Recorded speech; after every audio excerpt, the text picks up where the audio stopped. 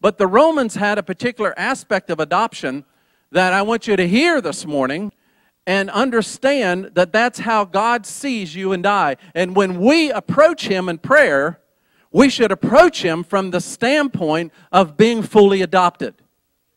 And so what did the Romans, how did what was their adoption law? Well, first of all, the Romans believed that if you had a child biologically, that you could actually reject the child because it was something that you didn't really, obviously they did participate in it, but they didn't know what they were getting. They didn't know if they're getting a boy or a girl. It could have genetic defects, could be fine, could have, red hair or blonde hair or blue hair or green hair. No, they don't come out that way.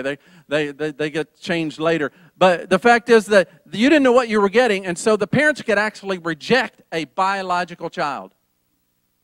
But in adoption, Roman law said that when the child is adopted, that three things took place.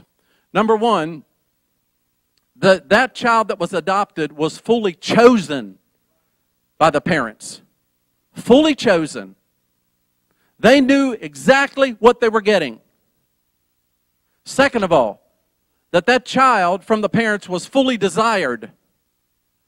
Not fully chosen, fully desired. And Roman law said that once that child was adopted into that family, the parents could never reject the child. Never reject the child, the parents. Now the child can walk away from the parents. The child can reject the parents just like the prodigal son did, but the father could never reject the child. And so I want you to understand that when we start to pray to God the Father, we need to pray with that mindset that we have been fully chosen, fully desired, and cannot be rejected from the Father. That should be the perspective that we come and pray to God with. The question is, do you have that?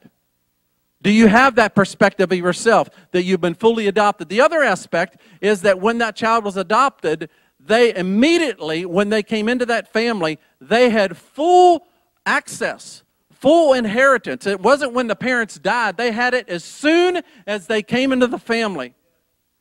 They had, I think what I wrote there, they had new blood, they had new birth date, they had new name, and they had new access. All of that was available, not when the parent died, immediately when they were adopted. Again, you and I, do we approach God the Father with that perspective in mind? I'm fully adopted, I'm fully desired, I'm fully loved. I cannot be rejected by my Heavenly Father.